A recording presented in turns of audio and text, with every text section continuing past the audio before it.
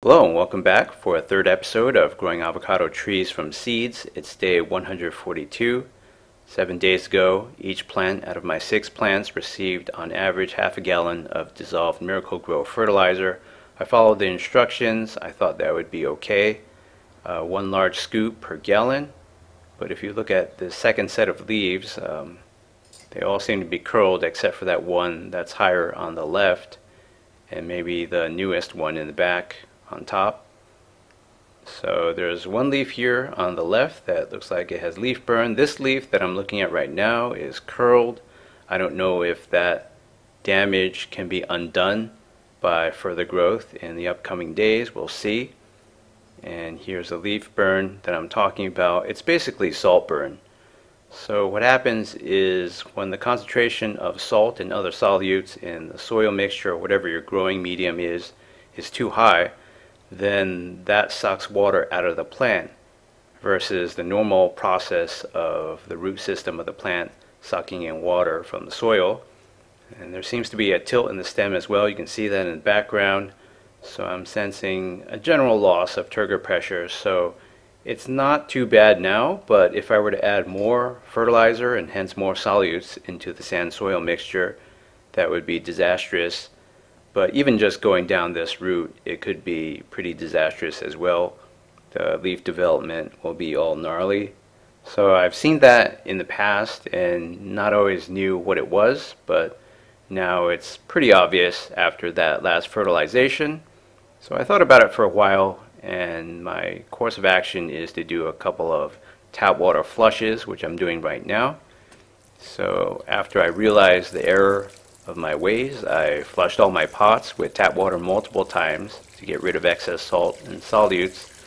So the way I have my pot set up is I have usually 1.5 or 2 inches of space vertically on the top before I get to the rim of the pot. And since these don't drain very well, all I can do is to flood them. Actually, the avocado pot does drain better than the other ones, even though they're all supposed to be the same 75% sand, 25% clay soil mixture.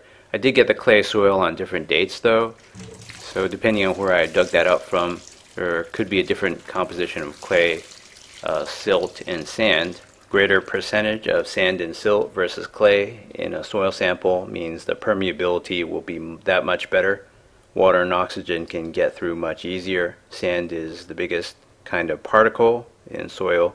Silt is smaller and clay is very, very small, sometimes just several atoms wide in particle size. So it's day 149. I did another flush of all the pots with tap water 4 days ago. Nonetheless, this small original leaf has been recycled for its nutrients by the plant. So that tends to signal that there's not enough nutrients being taken up. But in this case, I know that's not true because I blasted everything with fertilizer before. Sometimes plants under whatever kind of stress just do that. So that's no real loss unless it keeps happening. These leaves are still kind of curly, a little bit too convex for my taste. But I think given my response to the situation, this is the best I could have hoped for. That leaf that's facing away from us is the one that's the most curled. And even this new leaf on top is very, very curled. So hopefully I can get enough growth over the upcoming weeks to kind of flatten things out. And I think I will. So it's day 155. I did another great tap water flush 3 days ago. So there's not much change in this mature foliage on the bottom. But as you can see, the leaves, the second set of leaves are getting really, really big. Especially the new leaf, you can tell there's no issues from salt burn. If you look at the mature leaves, they have this dark green, thick appearance and ruffled edges, versus this leaf that we're looking at right in front of us. It's all light yellow-green and waxy.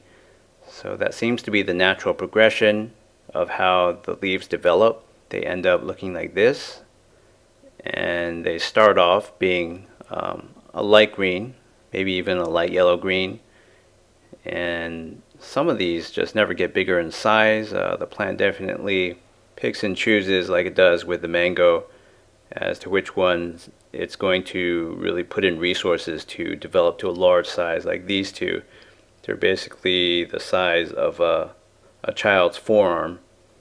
So they're huge. I wasn't expecting that. I wasn't expecting a recovery on this order of magnitude. I thought, well, maybe these second set of leaves are just wasted. You know, they're just going to look bad and all curly and be gnarled and malformed. But most of them recovered. The one that's pointing away from us, that's really curly.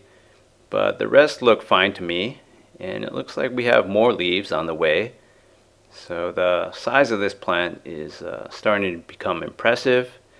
And I'm going to do a little bit of pruning work. I don't like this saltburn leaf. I don't think it serves any purpose.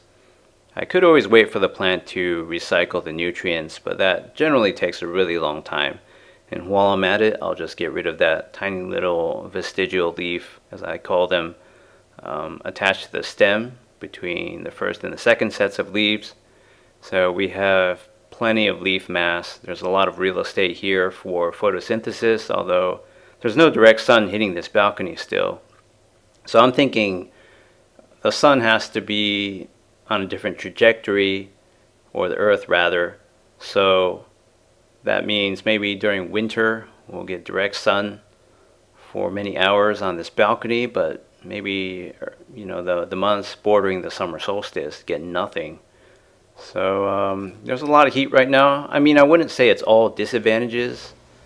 Certainly, I think my plants will try to compensate by growing much bigger leaves to capture whatever indirect sunlight, you know, the low thousands of lux probably, versus the 20 to 120,000 lux that they would be receiving in direct sunlight throughout the day. So doing more of this flood watering, as I call it, on top. And I think I'm on the right track. I don't believe that just even doing this kind of watering, filling up to the rim, you know, even half a dozen times will wash out all the fertilizer in there. But maybe that's a good thing. Maybe you do want some of that residual fertilizer in their nutrients. So it's day 162, another heat wave came, got up to the low 90s. If you look at the tops of the pots, they all dry out at different rates. So the composition is different. This one dried out the fastest, but part of that is due to the fact that these leaves are so big. Avocado is a real water hog. Despite that fact, it's very easy still to tell that this pot drains a lot faster just by flood watering all the way to the rim and watching this one drain out much faster than the others. So I'm not going to do a transplant to ameliorate the situation for any of these existing pots. I think they do have sufficient permeability to water and oxygen to thrive. All of my plants are currently doing well, but I think for future series I might further dilute the clay soil percentage, so to speak, and just have it be 1/8 of the entire mix and 7/8 of it will be sand. So that way I can get water to go through much quicker and hence wash away any salts and solutes that are stuck in there. Plus all that extra oxygen getting into the root system will result in much more robust growth, more robust than what you're even seeing here. So it looks like some new leaves are on the way, third set. This thing is about 65 centimeters tall, maybe it's about like 2 feet tall. So it's seen a pretty good amount of growth for how long has it been? 162 days. So this is definitely way further than I've ever gotten with any of my other avocado growing attempts. And it looks healthy, and the good news is I might not even need much fertilizer at all, maybe just a pinch. If I were to keep this up and do nothing but flush with gallon after gallon of tap water, my primary concern would be a lack of nutrients in the soil. But then again, there is a lot of clay in here still, and compared to those people that just grow an avocado seed in water and just develop a full-on sapling sitting in a jar of water after several years indoors, I think this will do a lot better than that. Certainly it will grow a lot faster and be a lot more robust. I'm not that worried, but as for the other plants, I'll have a wait and see attitude. But for now, things are going really well, so why not just continue this?